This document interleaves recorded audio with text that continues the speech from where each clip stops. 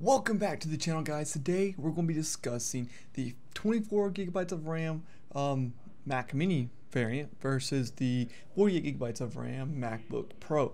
Now they're two different devices, but they both have the same chip and the 12-core processor. And other than one being a Mac Mini and one being the MacBook Pro, there shouldn't be too much of a difference. And I did want to test two different devices, as we both, or I guess maybe if you haven't, but I've seen that the Mac Mini can kind of do things a little bit different in terms of keeping it a little bit cooler and actually being able to handle some of these tasks a little bit more efficiently. So maybe that comes into play with the 24 gigabytes of RAM versus the 48, which might warrant the MacBook Pro to really need that extra RAM. But with that, I do want to test Xcode, tons of Chrome tabs with Xcode. We got Final Cut Pro with maybe Xcode open, maybe you're rendering something while you're editing. We're just going to throw everything we can at it, and even some virtual machines, because day and age, maybe with the way Mac OS is still, you might need to run a virtual machine for certain applications, certain development work, etc. And we're really just going to see exactly what we have to do to really find a breaking point, if there is one. And by the end, I do want to see how much battery life this is going to have on it, as well as everything that I have opened, is it really necessary, and how often is something like all these applications going to be open. And with that being said, let's go ahead and hop into it and really start pushing these devices to their limits in terms of memory. So with that, let's go ahead and make sure we have all of these in. See, this was not on high power, so let me go ahead and show you. So we're going to go ahead and switch this both to high power for both on battery and on adapter. Put this in high power mode. So we're good on that. And with that being said, let's go ahead and unplug our MacBook. All right, so let's go ahead and just get Xcode running on both of these. So we're just going to open up this test project that I had, double click that. Both of these are set to the iPhone 16 Pro Max, and we're actually going to make sure we open up our activity monitor, as well as we're going to have this application that I use called Stats. It's a GitHub. I'll find the link and put it in the description, but it's a free application for you to really see how much power you're drawing, the amount of RAM you're using, things like that. And you can just see it across your top of your, I guess, nav bar. I don't even know what they call it anymore. But we're going to go ahead and put it on for both of them. MacBook Pro, we've got, obviously 48 gigabytes. We're using, says we're using 11 gigabytes already. We have 48 gigabytes, sorry. We're already using 11 gigabytes. So with that, and then over here, we're using 10. So about the same. Obviously the more RAM you have, the more your system's actually going to use in general. So that's another thing to keep, I guess, in mind. Boot up our iPhone 16 Pro Max emulator, as well as what our activity monitor looks like. So you'll see that the app, it's still building. It's about to pop it up. You also see that we're up to 17 gigabytes of memory used. So that booted, and we're at 19 gigabytes of memory used. So let's go here to our our Mac Mini. It ran just as fast, and we're only using 15 gigabytes of RAM versus 20 on our MacBook Pro. So like I said, it's going to use a little bit more, because it has more available, right? So, but I do have this nifty little script that I wrote. It's something simple that will open up 30 Chrome tabs, and we're going to be able to see our memory usage really rise in this aspect. So let me make this smaller so we can see it, and let's go ahead and hit run, and let's really see how much our RAM usage increases as we do it. So we're at about 25 gigabytes right now. I think 30 Chrome tabs while you're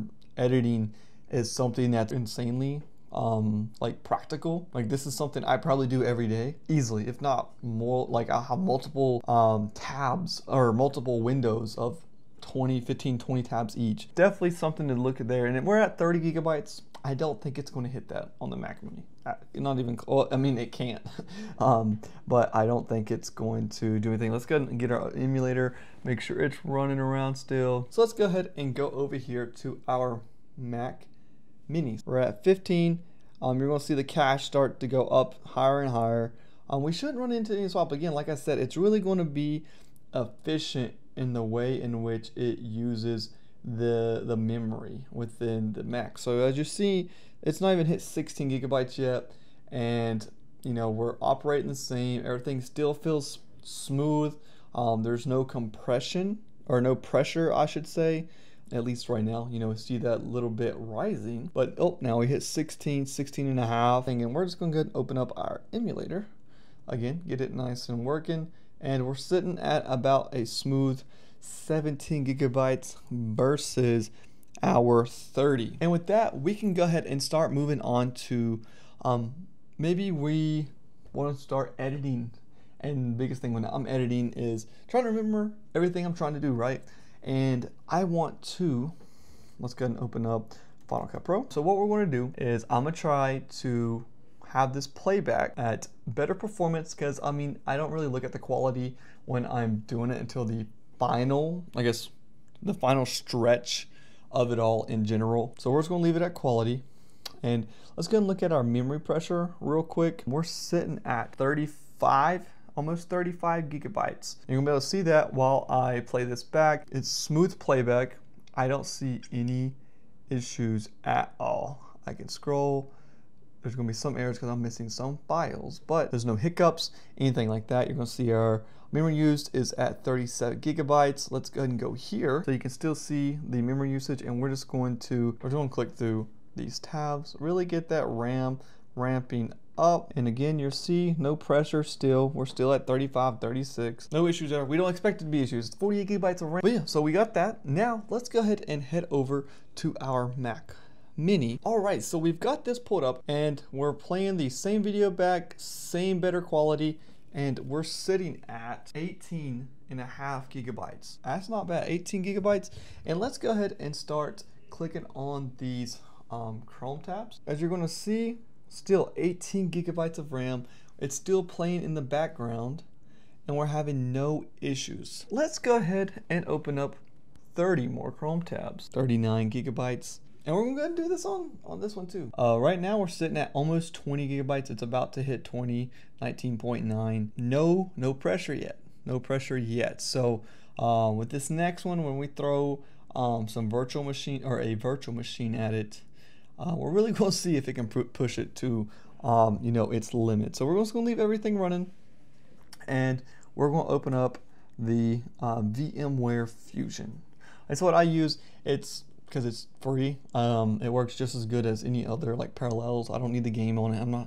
I don't buy a Mac to game, unfortunately. I mean, it would be nice to have an all-in-one device, but you know, it's just not available. All right, so we have this open. So let me click on it, and you're going to see if this memory actually starts, because I have 8 gigabytes dedicated to it. I mean, you don't really need any more if you're just running certain tasks. Seems like we're still 35. Fans are kicking up. This is where you expect your device to really start hitting the limits, because it's a computer running on a computer, right? Personally, I don't see any issues. I've never ran into any like bottlenecks, because really I don't have Final Cut Pro, emulator running, virtual machine 60. I don't have all of that running. It's usually just a couple tabs. Virtual machine, maybe a code editor, running a processor too. But I don't never have an emulator open running all of these things. So Steam's popping up. We're still at 35 gigabytes. So I mean, again, guys, you're like, let me open up Chrome. We can open up Chrome, and you're going to see still nothing new is changing about the memory, right? Fans are still kicking up. It's reasonable. It's a MacBook. It's got to stay cool. The memory is kind of chugging a little bit. You know, it's at 93%. We just dropped 2% in that little bit of time. But this is where you're going to start seeing the real power needed to change, right? So with that, let's head over here and let's open up VMware, and let's hope that there's no issues with it. But we're at 20 gigabytes. Again, remember, these machine had 8 gigabytes of dedicated memory to them, and it was sitting at 20. So again, we should technically be around 28. This is a new process. Well, you know, it has 8. It may not use all 8, but it's Windows you know, it's a RAM hog. Oh, and there we go. This is where we start seeing the pressure. So I'm going to actually, Chrome opened up smoothly. You know, there's a little bit of pressure here. We're going to go back over here.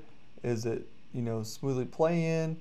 Looks like it's lagging. So this is where you'd probably expect it to lag a little bit, right? Again, I very rarely have anything close to this open, right? We got Final Cut Pro, we've got our iOS emulator, right? It's at 20 gigabytes, and then we have all of our Chrome tabs, right? So even if we start clicking through these again, get them active, they seem all responsive. There's nothing like paused or anything. And I mean, we got some pressure, we got some swap, but again, like if I go to YouTube, smooth as butter. But again, we're sitting at 21 gigabytes. Personally, I just don't see like you've seen the results, guys. I don't think there's a point in really needing 48 gigabytes RAM. Like the biggest thing that uses RAM these days that people run are LLMs, or local language models, like Olama. If you know what those are, you're in a different category of users that know what their machines need if you're running those models locally, right? But this video, again, it's kind of like more the everyday user, someone that might be a more advanced user, someone like myself that, you know, uses more machines, that does editing, does it a little bit all. But 24 gigabytes of RAM is plenty. Looks like to be, at least it looks like to be plenty, right? I've even, you know, I've been using the devices for a month and a half almost, if not a little longer, a little less. I will say that I've never had any issues with any of them. Some of them may be faster or smaller. And again, this one was never pushed to its max. It only hit like 35, 36 or 38, I think was the max. And this one never went above 21 and a half. It never hit 22, right? So take that with what you will. Hopefully this video provided you with some guidance on something, you know, this holiday season to really help you purchase the right device for you personally. I think I'm gonna save it for another video. I'm gonna make another video really testing what device should you buy, what users should be tailored to a certain devices. But Apple's done a great job this year, especially, you know, starting at 24 gigabytes of RAM on the M4 Pro, and you can't go wrong with it. Again, like you've seen, never hit, no bottom, like no lagging. I didn't even see much lagging, like you've seen like maybe a skip or two in Final Cut Pro for it to really catch up, maybe downscale the resolution for the better performance. But again, with that, hopefully you enjoyed to provide you with some insight. Hopefully you make a great purchase this holiday season. And with that, hopefully happy holidays. Leave a like if you like the video. Comment if you're, you know, maybe I skipped something, you maybe need some clarity on something. And again, happy holidays. Hope you have a good one, and I'll see you in the next one.